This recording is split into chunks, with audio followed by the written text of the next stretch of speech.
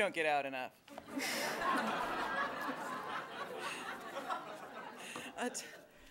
Thank you very, very much. That was really sweet. Thank you for that. Thank you, of course, to Wyatt and to Cherie, who have been generous and sustaining friends and supporters. I'm very grateful. Thank you to Kevin, because you're great. Thank you to the staff who have saved me so many times and from my various fits of forgetfulness and balls that have gotten dropped. Thank you, Amy. Thank you, David. Thank you, Erica. Thank you, Isabel. Thank you, Juliana. Thank you, Jonathan. Thank you, Carrie. Thank you, Jake. Thank you, Adam. Thank you, Khaki. You bet. You bet.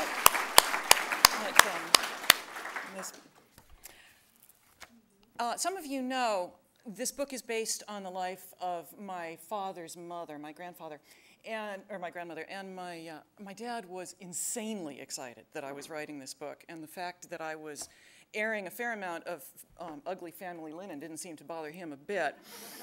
So he was really, really happy that the book was coming out. And he read it in manuscript, but he died 2 days before the book was released last year. Yeah, I know. And that was hard. So I start my readings with a little shout out to Dad, and if he's listening, I hope he's pleased with what he hears. This is set in, the section I'm going to read is set in Kansas, in a town I made up called Grant Station in 1901. You need to know just a few things before I get going.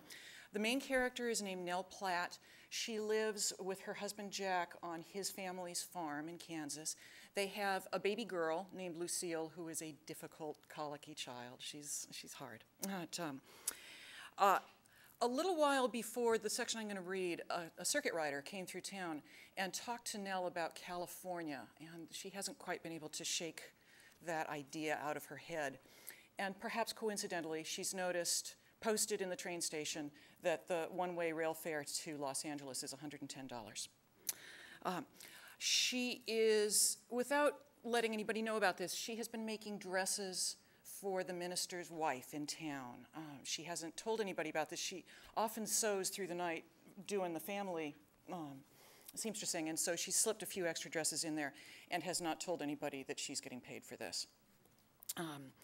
And the only thing you need to know is that in the scene right before I get started, she has just told her husband Jack that she's expecting their second child, a piece of news that neither of them is exactly overjoyed to have. In the morning, Jack's mother greeted me from the stove where she was making gravy by saying, "You can name the new one after my mother or father." Her mother was Amelia, her father, Rupert. Lucille was named after no one, a name I picked because I found it pretty. "My pa might want to say," I said. "He can have the next one. The rate you're going, he won't have to wait long." Her words were calm, her stirring ferocious. "I thought maybe we'd slow down now," I said. "Stop working so hard. With the new one already coming, you're fixing to work harder than ever, or at least straight through the night. Guess you don't need to sleep." "I'll sleep soon," I told her. "It would have been good for you to tell me you were setting up business." Jack must have told her about the new baby. I don't know who told her about Mrs. Cooper. I said, "The Reverend's wife asked me to make her a dress. I'm not exactly Sears Roebuck." "But you're not just doing a kindness, are you?" "I'll contribute to the household," I said. She was stirring so hard that the gravy was frothing in the pan. It doesn't look good when a woman doesn't know what's going on in her own family. "I like to sew," I said, as if that answered anything. "My God, you are too old to act like a child." Either from too much heat or her lashing, the gravy bubbled up onto the searing cooktop, and the kitchen filled with smoke and the half-sweet smell of scorched lard. My mother-in-law yanked the pan off the stove and dropped it into the dry sink, then pulled off her apron and turned her back on me. "It's your mess," she said as she left the room. "Clean it." I wiped the stove, made fresh gravy as best I could, then hung out and beat the bedding before she returned, wordless. She was genuinely angry, which saddened me. We had been, if not friends, then comrades. Now her mistrust dragged after me like a train. When we were together in the house, she walked into rooms I had just exited and lifted plates that I had just set down. When I came back from the garden, she met me at the door. If I was going to deceive her now, I would have to be twice as artless, as transparent as water. When I offered to make her cuffs for her day dress, she accepted without comment. Nell goes on to to agree to make another dress for the Reverend's wife, something very lavish, made out of silk, something that certainly could not be worn in Grant Station, Kansas. But, she takes a look at the picture with Mrs. Cooper before she comes home. I spent the ride home worrying about the gathers over the bustle, and by the time I'd helped Jack unhitch the horses, I had a solution. I kept it in the front of my mind through feeding and changing Lucille, through supper, through dishes and breaking the ice over the horse's water trough, the baby strapped to me and gnawing on a radish. My mother-in-law's quilt needed repair. The cotton batting had worked through a worn spot and now stuck out like a toe. She had to remind me about it twice. I had been thinking about 2 long darts down the back of a skirt and how fabric might be doubled to give a flounce greater weight. Lucille and I had gone straight from Mrs. Cooper's house to Mr. Cates's store, where we bent over the glistening fabric that Mr. Cates brought out from his locked back room. He also kept his liquor there, and Nettie Harper loved to insist, opium, although none of us would recognize opium if he displayed it on a plate. This cloth here, it belonged to the first Mrs. Cates. It was her dowry, Mr. Cates said. He had a quick eye for profit and had been known to stretch the truth about his wares, but on this occasion I believed him. The light blue silk slid under my hands like water, so densely woven that even lying folded on the shelf, it gleamed. As blue as the ocean, I said, and he agreed, neither of us having seen an ocean. At home now, I petted the silk, hidden beneath the grubby denim in the mending pile. Lucille reached out her little hand, too, though I did not let her touch. She loved things that glittered, pins or mother-of-pearl buttons or the brass lamp base.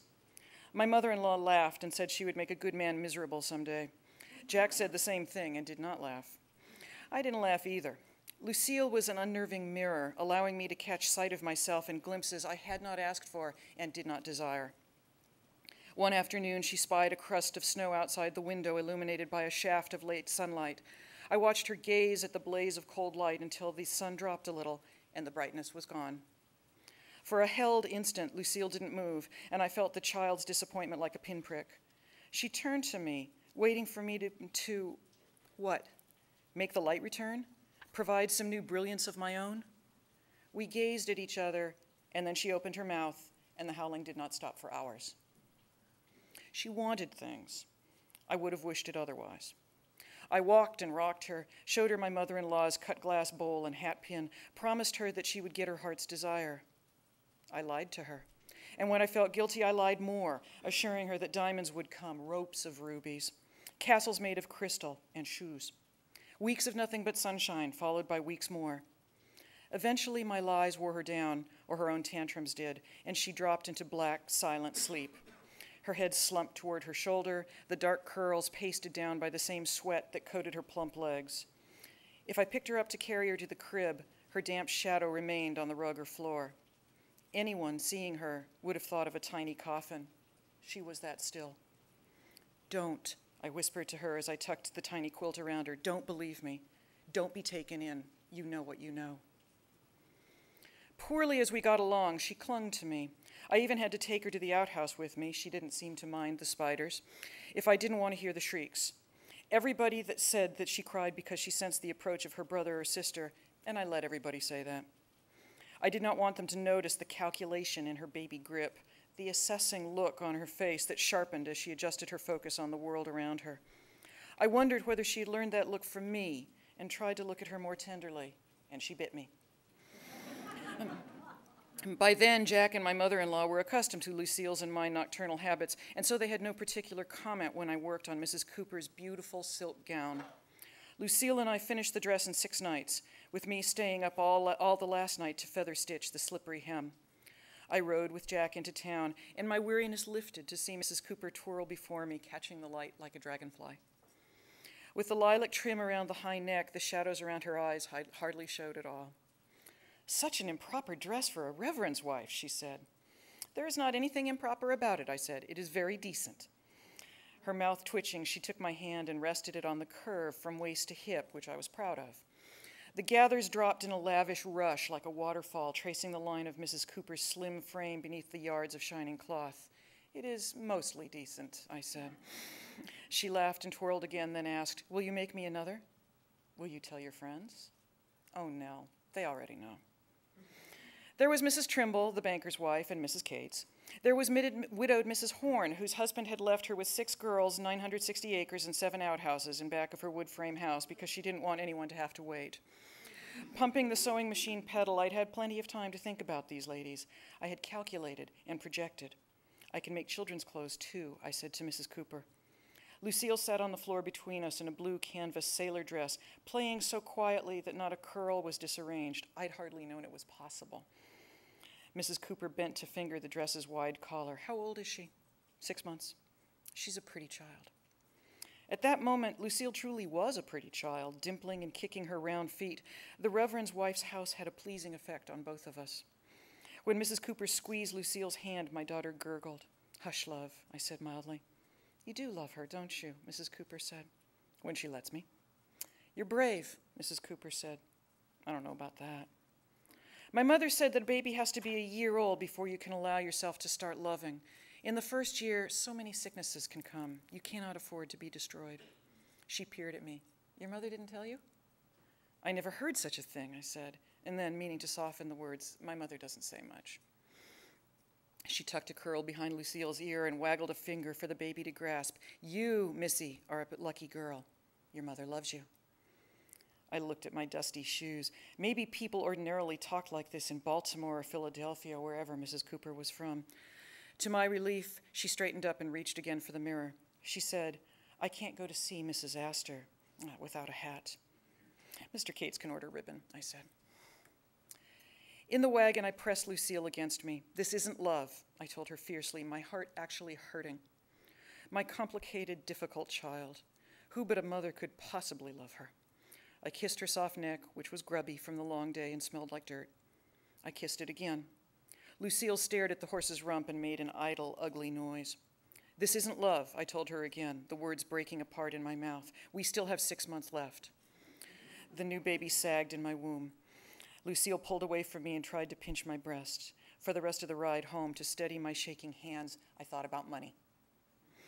I had given my mother-in-law $3 from the first dress and 3 more from the second.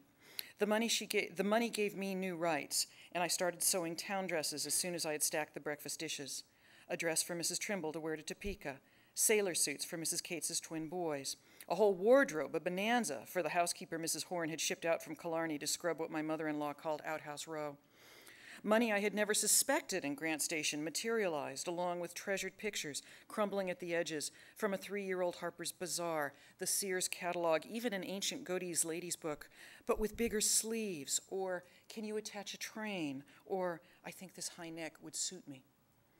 I learned to steer wistful women past waists too delicate for their thickening bodies, showing them instead how prettily a skirt might hang from a substantial frame. I taught them to take pleasure in a thoughtful sleeve length.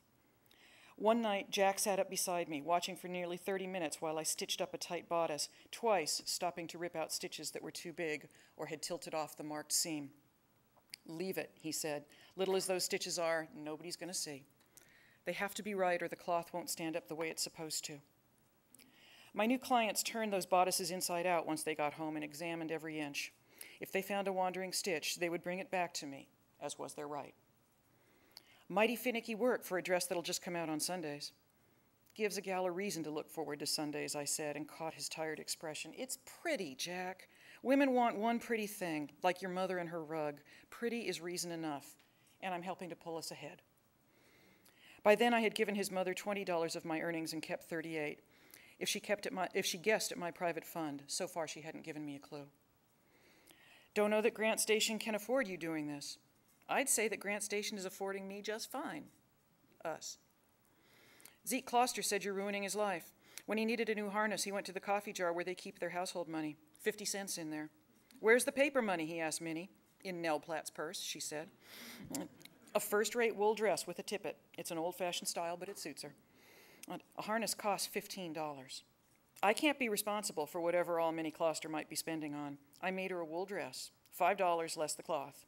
If Minnie's spending more, then Zeke had ought to ask her about that. My voice was calm, and my stitches so tiny I could feel them better than see them. Focusing on the nearly invisible seam kept me from meeting Jack's eyes, his look balanced between sadness and anger. Minnie had not seen fit to tell Zeke about the other clothes she had ordered along with the wool dress, 2 blouses, 3 serge skirts, plus a set of handkerchiefs. $15 for all of that was a bargain, as she told me when she pressed the bills into my hand. A professional now, I smiled in response. How would Zeke know what to ask, Jack said. When something comes along you never foresaw, how can you know to ask about that? You don't.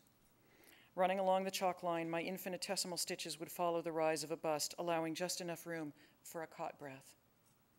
You trust your spouse, I said. I would expect you to tell me anything I need to know. You didn't tell me any too soon about the new baby. It's bad luck to talk too soon about a baby. Luck, he said. What else can you call it? Plenty. He cleared his throat. No one asked you to start seamstressing. Mrs. Cooper did, and then Mrs. Trimble. No one in this house, he said. The air in the room was tightening like a gear, notch by notch.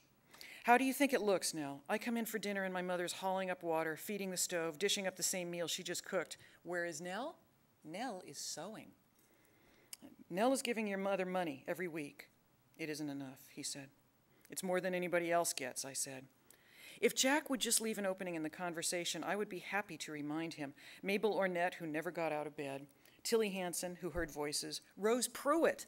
After the first child was born, she gave their cow to a tinker. After the second, her husband, Virgil, came home to find the wagon gone. There'd been no more children, and people joked that Virgil was afeard of what she'd give away next. It would be my pleasure to remind Jack of this. He said, it must be nice to have your life, everything just the way you want it. Not everything. The look that passed between us could have corroded metal, but he did not say, you may not, or I forbid. Extra household money was not harming his progress toward a gasoline tractor. He did not lift his hand, but when he left the room, I realized I had been crushing the edge of the bodice in my fist, and I had to flat iron it in the morning. That Saturday, when we came wordlessly home from town, I gave his mother $10, half of what I had brought home. I could not keep myself from staring at her hands as she took the bills, smoothed them, and tucked them into her pocket. Handing her the money was the hardest thing I had done all day. Business is picking up, she said. Thank Paris. Your fashionable lady of today is looking toward the new larger sleeves. Mutton sleeves, she said. Leg of mutton, I corrected her, though I knew I would do better to hold my tongue. The style would suit you. Mutton dressed as lamb, she said, not quite contradicting me. My first sewing task for the week would be an opulent blouse for my mother-in-law, who would not pay me for it. The extra work didn't trouble me. My hands trembled now whenever they didn't hold fabric, and I could not stop calculating the difference between the money in my pocket and $110. Behind that amount lay ideas I could not bear to examine too closely, filled with color and bright lights and the sweet taste of oranges. The ideas hovered like ghosts in a doorway, and if I did not raise my eyes, I did not have to acknowledge them. Still, I could feel the ideas pulsing when Jack called me out to the barn to sweep, which I'd promised to do 3 days before. While I was there, he told me to pick the horse's hooves, too, a task I hated. My mind flew to lustrous cloth and gleaming thread, exacting dresses that grew more difficult as I grew more skilled. I was seeing lines I'd never seen before. For one dress, I sewed buckshot into the back of the hem to make it hang the way I wanted. I had opinions now about the placement of a button, the spacing between 2 rows of trim. Even when I held no cloth between my hands, I thought about the problems posed by a line and a measurement, and I could lose myself for an hour thinking about ways to gather a waistline. I was worse than Mama, whose dreamy nature was nothing more than a vague mind. My mind wasn't vague at all. It locked onto the problem of a drooping armhole and wouldn't let go. Even when I found a solution, I kept wondering, kept turning the problem around. What if I raised the shoulder higher just there? Wouldn't that be even better? Sometimes Lucille's cry felt as if it reached me across miles, and when it did, I was angry to be called back. The ideas that held my attention had no room for anyone other than myself. That thought, above all, I did not think. 8 stitches to the inch. For a skirt, 100 vertical pleats, 34 waist darts, 9 curved hip darts, and 4 bottom hem pleats. 5 blouses to a spool of thread. 3 papers of needles for 11 cents. Likewise, 11 cents for a dozen thimbles. A house dress for Mrs. Cooper. A trousseau for Mrs. Horn's oldest girl, though she did not yet have a beau. Things happened so quickly, Mrs. Horn observed. It paid to be prepared, she said. So true, I told her, my eyes demurely downcast. Another skirt for Minnie Closter, paid for in nickels. Having heard about my skills, Mrs. Trimble's sister in Topeka sent me a package with her measurements and 8 yards of black silk. Mr. Cates was finding room in his store for fabrics we had never seen, pot de soie, which we could admire but not pronounce, cloth that glittered over the hand. He smiled whenever I entered the store, or, as he noted once the spring days began to stretch out, when the new baby and I entered the store. "That one's coming in the door ahead of you," he said. "This one's in a hurry," I said. True and not true. The baby gained weight alarmingly. My belly felt as if it held a cannonball.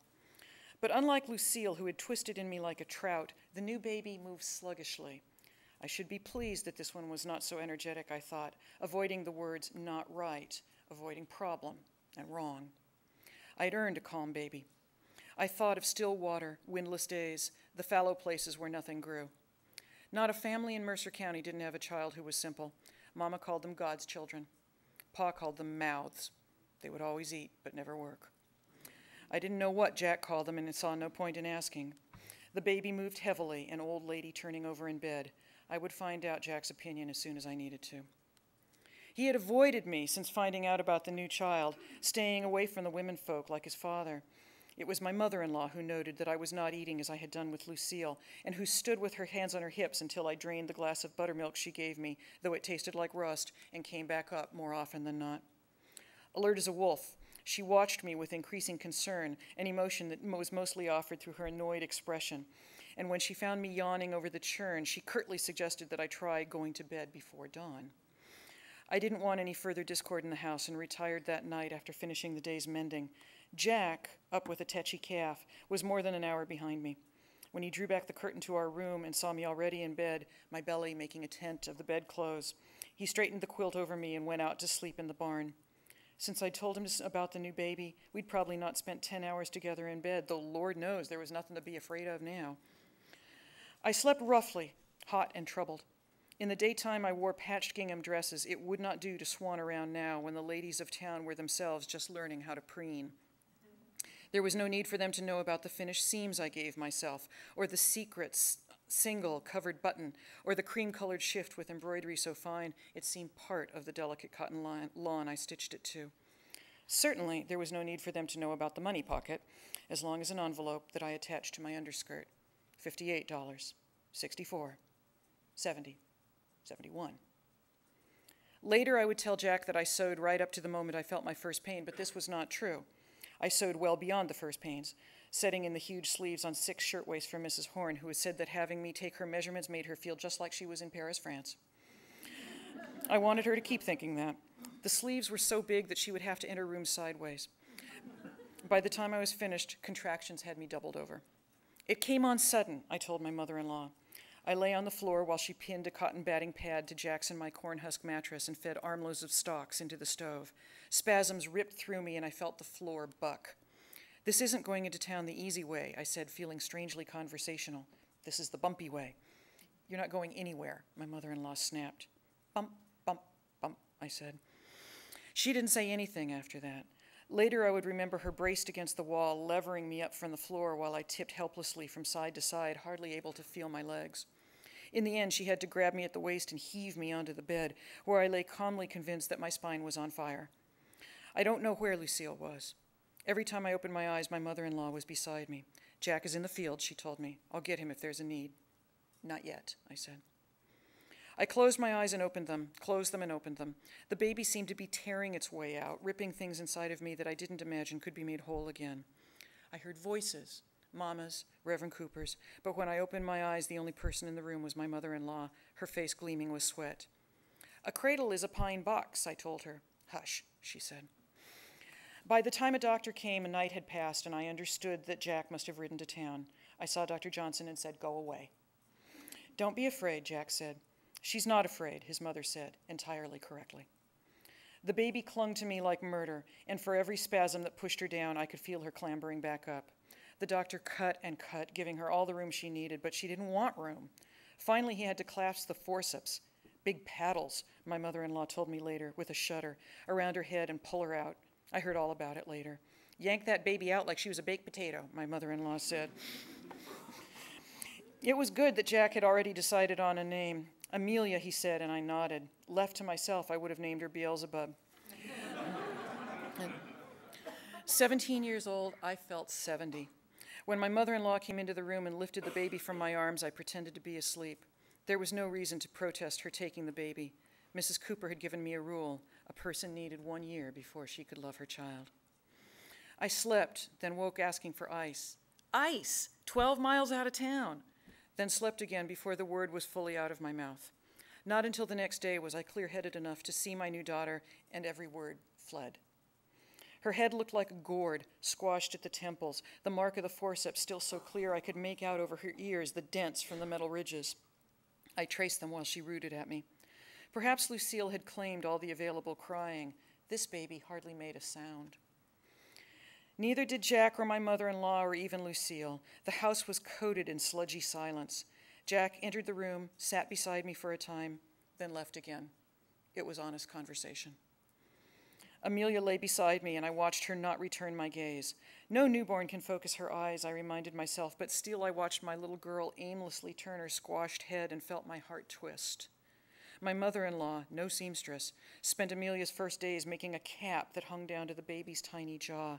She looked like a pilgrim, but the cap disguised the dents. The rain stopped when the baby arrived, and the heat came as if it had been away on holiday. Inside the black house with one window and one door, we might as well have been inside the cook stove. My mother-in-law and I waited until the men were out of the house, then walked around in our shifts. Lucille got the hiccups and couldn't stop, and both girls sweated through their diapers. It was too hot to talk, too hot to sleep. All anybody wanted was water, which my mother-in-law fetched because I couldn't carry buckets yet. She watched every drop we drank. Lucille fretfully squirmed away from any touch, but Amelia consented to anything, objecting neither when I carried her nor when I let her lie, and then discovered she'd been lying in wet for an hour. It didn't seem possible that a child so new could be tolerant. A newborn is nothing but sensations. Gazing at Amelia's uncomplaining face made a chill race through my heart, although my mother-in-law insisted that the baby was fine, just made from a different cloth from her sister. Mama had not come yet, though Jack had made a point of riding over to tell her that she was a grandmama again. No telling what she might see or say. I closed my eyes against Amelia's hot belly and took a moment's sad comfort there, both of us slick with heat. Once I regained my strength in the hot house with 2 children to tend, I became quicker than ever. Quicker to lash out, quicker to slap. Maybe I would have done better if I could have slept, but the girls were not interested in my sleep. Once Amelia found her voice, Lucille gained an ally, and now the 2 babies cried through the night and day, though Amelia could not match her sister's lusty roars. Amelia's cries were spindly and querulous, as if she were asking maddening questions over and over again. Jack and his father spent nights in the barn. For all I knew, they were eating out there too. I was surviving mostly on pickles straight from the crock, saved washing a plate. Moving stolidly through the days, I rarely bothered to speak. I couldn't think of one thing to say that wasn't expressed by the girls' squalls, which started sometime before dawn and ended when they wore themselves out, and children could persevere. I was sleepless and stupid. When my mother-in-law said, "wean," and Lucille, I stared like a cow, unable to fold my brain around the words. You don't have a choice. Both girls need nourishment, not to speak of sleep. Are you hearing me? Not to speak of sleep, I said. She won't be the first child in the world to go off the breast before she's a year. If you give me some milk, I'll make oatmeal. Do you understand what I'm saying? Moo, I said. She handed me a cup. Getting enough milk to make even a small bit of oatmeal took a long time, and it hurt, too. Later, I would hear of a breast pump, but Mr. Cates didn't have such a thing in his store. Jack came in while I was sitting on the edge of the bed, squeezing my breast over the cup. We could just put you in a stall, he said. That'd be simpler. This is plenty simple, I said. I didn't look up. If he made me spill, I'd have to start over, and my blistered nipple felt ready to come off. If you think so, you're the only one, he said, and that would be about regular. I dropped my hot breast and said, I am trying to make a situation tolerable. Jack shook his head. It shouldn't be so difficult, but that's you. You're difficult. I wish I'd known that 2 years ago. Would it have changed anything? I was too tired to bother saying I wasn't the only difficult one. I thought I knew. He mounted a crooked smile. Guess I'm saying your thoughts. I shrugged. What's there to do about it? Behind his brushy black beard, thick now as a bramble hedge, his face was unreadable. He picked up Amelia from the quilt, a rare gesture. What'll we do about baby? What'll we do about thee? What'll we do about baby? Up in the air, 1, 2, 3. He didn't toss her very high. Her flailing arm did not touch the low roof over us, but her head flopped on her baby neck. For a moment I imagined her warped head, no hair at all, nothing like her sister, dropping off her body and wobbling across the room. She didn't make a sound, even when he awkwardly caught her. "Stop!" I cried. "What are you doing?" "Playing." "She's not near strong enough. You can't do that yet." "Fine." The fear was on his face, and the frustration. I was sorry I'd been so harsh. This moment would not come again. "Lucille is old enough," I said. "She would love it. There's chores need doing. We can't all sit around and play with babies." When he left, he forgot to draw the sheet. I went back to squeezing my breast, and when my mother-in-law passed, she frowned at me and pulled the sheet to again. The experiment was a waste of time anyway. After all that effort, Lucille spat the mess back at me, staining my remaining clean dress. "Not even a year," my mother-in-law said, dabbing at me with her apron. "She thinks she shouldn't have to grow up yet." "I don't see why not," I said.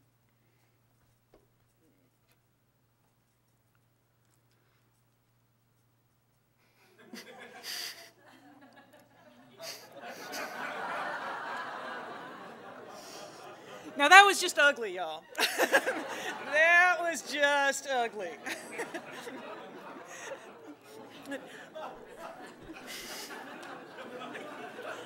I don't like you anymore. I'm taking back my introduction. You're not nice. You're not helpful.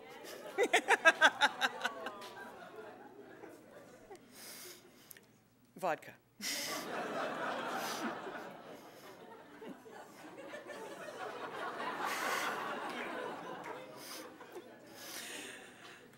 Two days after delivering Amelia, I had been able to sit up in bed where I could hem by hand. After a week, I made my way to the sewing machine. I went into town with Jack to deliver Mrs. Horn's shirtwaist before the end of my 2-week confinement, an outing that I paid for with drawers, petticoat, and skirt all soaked in blood by the time we got home.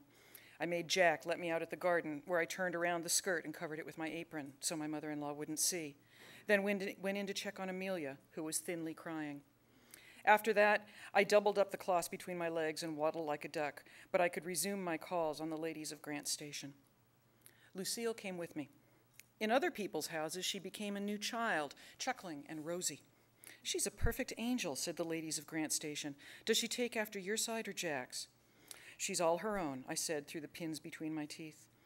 "Has there ever been a more perfect child?" said the ladies, pressing Lucille to their powdered bosoms. I smiled and lowered my eyes. It would have been vulgar to gloat. "How you must love her," Mrs. Trimble said as I measured her for a wrapper, a garment we could have ordered from the Sears catalog for $1.70. We were calling it a chemise, and I was charging her $3.50, Mrs. Trimble's greed for Parisian fashion matching my greed for dollar bills. As I marked the shoulders, she smiled at Lucille, her jowls trembling. Everyone in Grant Station knew that Mrs. Trimble was foolish about babies. If Mr. Trimble had lived, people said she'd have a dozen by now. She sighed. "And now you have two angels to love." "Yes, ma'am." "They are perfect innocents, aren't they?" "They teach us what innocence is," I said.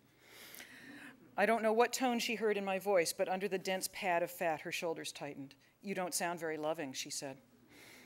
Lucille was clutching herself at the edge of Mrs. Trimble's pine side chair and pulling herself to her unsteady feet, where she swayed and grinned at us. Then she sat back down, hard, and after a shocked second, her face screwed up.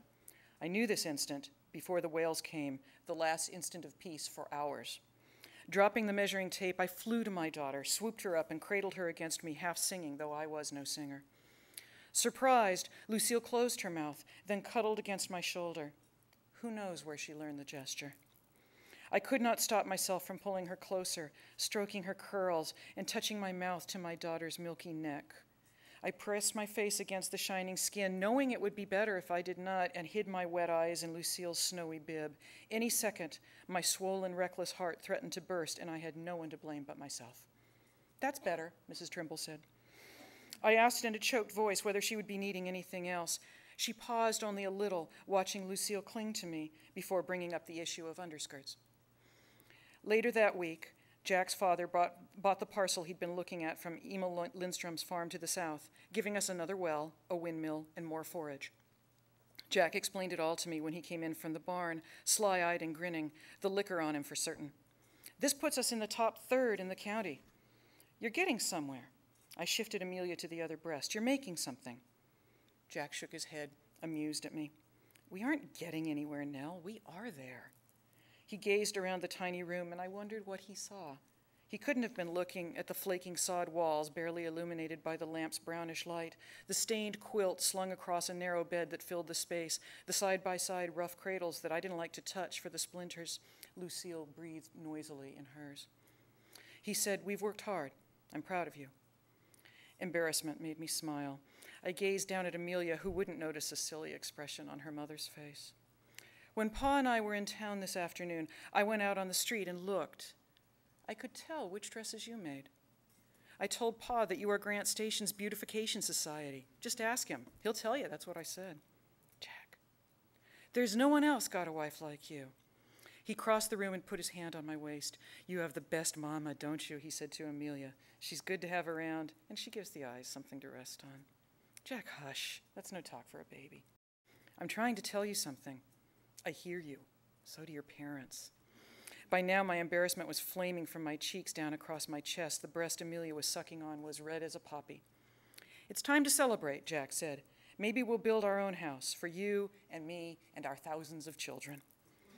I nodded wordlessly, hot under his gaze, and hotter still when Amelia finished and Jack lifted her from my arms, burped her with surprising expertise, and settled her into her cradle.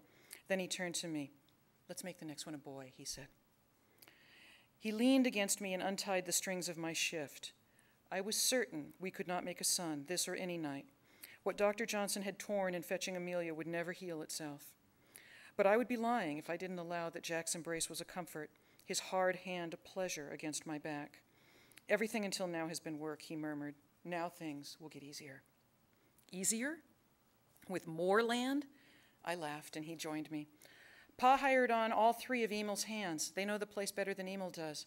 With my new tractor, I can till 40 acres in a day. You'll see now. By the end of next season, we'll be money ahead.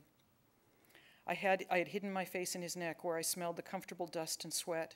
Lying like this, with my husband beside me and both of the girls content, it would be easy to fall asleep. In the morning, I could present Jack the dollar bills that bloated the pocket of my skirt, a pledge toward a new house on our new land. We would build that house together. I tried to imagine his face when I gave him the money, the surprised gratitude. I tried several times to think of him wearing the unfamiliar expression, or my hand holding out the bills. Every time my brain stopped, like a balky horse. For a year now, I had used my thoughts like a pick and shovel to create tunnels underneath the ground of Mercer County existence, and I dwelled in those tunnels. When the unthinkable thought had first presented itself, I simply made room for it. A life with electric lights, with buildings and streetcars, without children. I made room until the thought was the obvious one, the only one, running under every day and night. I could not unthink it now without letting the walls of the tunnels cave in on me. My brain was careening. Wildly, I tried to imagine the house filled with light, or the cows turning and talking English to us, or Jack and me joyful in the morning to see each other. The sorrow was like lightning, and I clung to Jack, who stroked my hair. He said, "You have walked with me every step, even when you might shouldn't have. You've been right there. I know I don't always say so." Hush. It wants saying. I'm appreciative. I know that. Goodness, you're my husband. His whiskey and leather and sweat smells. I had always liked them.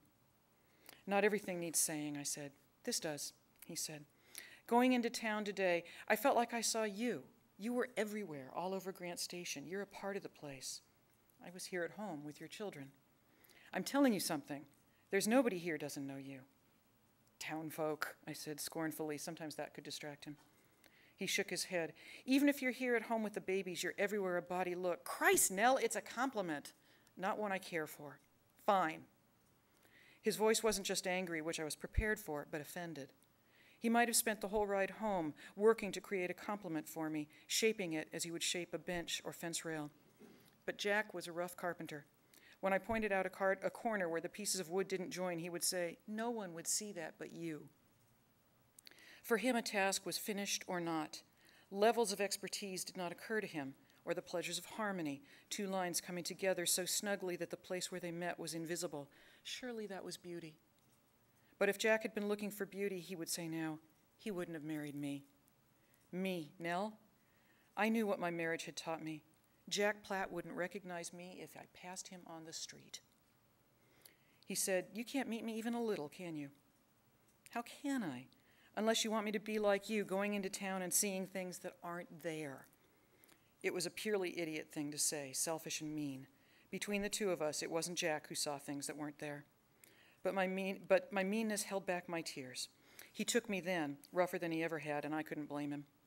After he finished, he eventually said, "You don't know the first thing about giving. You're a selfish wife and a selfish mother. It's a sad thing to see." "Don't look," I said. "I don't see the point in pleasing a woman who won't be pleased. Tomorrow, you start helping Mama in the kitchen again. I have orders to fill." The fear welled through my voice. I could tell from their sudden stillness that the girls heard it. "It's time for you to remember that you're part of a family." He pulled on his boots and then went back to the barn. To my surprise, he came back an hour later, said nothing, and passed out on top of the quilt. We rose together at 4 o'clock, he to tend the cows, I to decorate the edge of a cape for Mrs. Horn with 2 yards of braid. He came back in for breakfast, and I went to the kitchen to chop salt pork. When I picked up the cape again after Jack left the house, my hands were soft from pork fat and the sand I'd used to scrub them. Jack said nothing more, but I could feel his eyes on me, and I felt as if I were racing to cross a field before it collapsed beneath me. I made myself so faster, losing some precision but turning out a dozen skirts a day. Mrs. Cooper said I was a genie, which I liked when she defined it for me. "Would Mr. Cooper approve of you knowing about heathen spirits?" I said. "Does Mr. Platt approve of your knowledge of thread?" "The subject has not presented itself," I said. "Just so with the gene," she said. "Would you like cake?" She smiled, and I smiled. I always lingered with Mrs. Cooper. I now made the round of houses in Grant Station in a single morning and had learned not to accept any tea, or my bladder, still loose from Amelia, would make me miserable before it was time to go home. I took orders and measurements, then went to see Mr. Cates and examine the new fabric that had arrived. 10 weeks after Amelia was born, the Reverend's wife wanted a suit, a complicated project. Mr. Cates had found me a brown velvet as soft as a pelt, and I picked out black buttons for the trim. Even working with my new gin-like speed, I needed 2 weeks to make the suit, as I taught myself the slimmer lines from Mrs. Cooper's sister's Harper's Bazaar. It seemed strange to be working without any kind of bustle at all, the corseted waist riding right over the exposed hips. I wasn't sure the immodest fashion was one a reverend's wife should be wearing, but Mrs. Cooper had not asked my opinion, and the lines would certainly become her. In the kitchen, my mother-in-law praised Lucille for swallowing 1 spoonful of oatmeal until the proud girl swallowed a second.